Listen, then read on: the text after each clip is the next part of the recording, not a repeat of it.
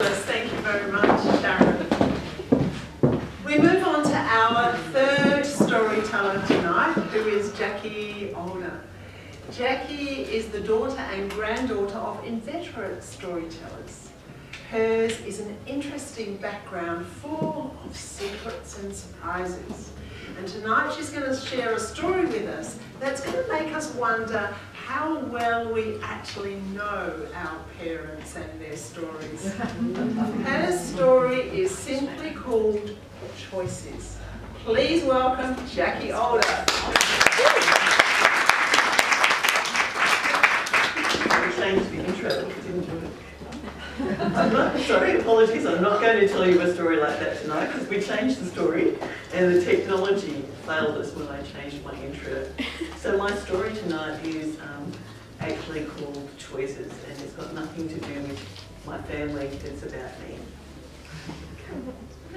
So do you know that fear makes your IQ drop by 10 points on average?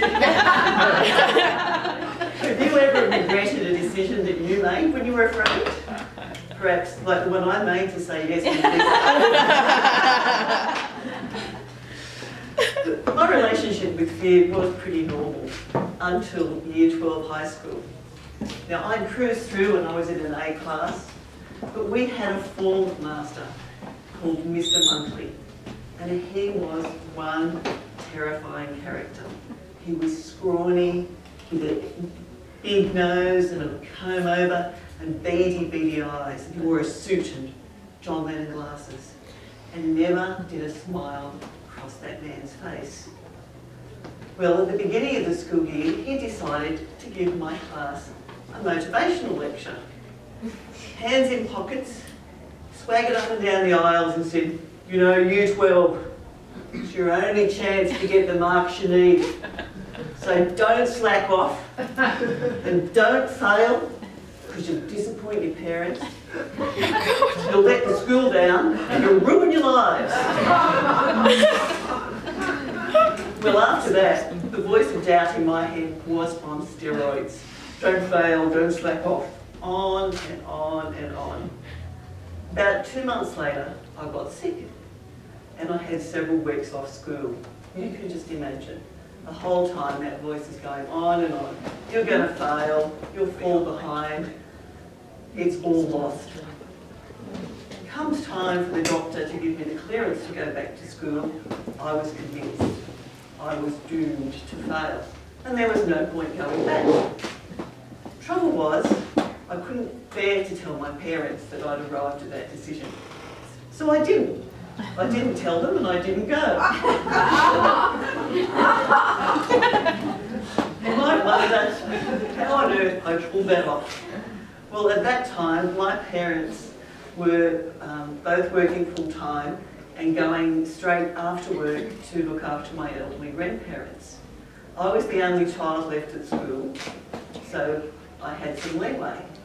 In the mornings, I'd get up and I'd have breakfast with Mum and Dad, wave them off to work, put on my school uniform, watch TV, read books, eat my lunch, put my dirty clothes in the washing at the end of the day. I wouldn't go outside during school hours, I didn't answer the phone or the front door. And on the weekends, of course, I went out and partied with my friends, all of whom kept my secret for months and months. Then came crunch time. One night at dinner, Mum asked me, "Darling, what university do you think you're going to go to?" And I thought, I can't do this anymore. So I looked both my parents in the face and I said, "Mum, I've got to tell you, I'm not going to university." "What?"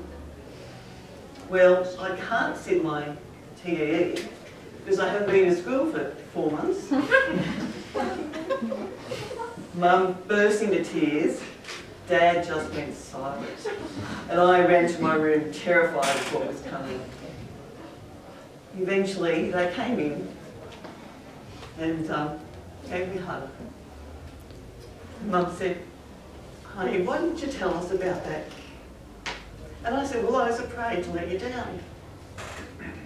But with their love and encouragement, I realised that it wasn't the end of the world, that despite the negative voices in my head and elsewhere, there were positive choices, but it was up to me.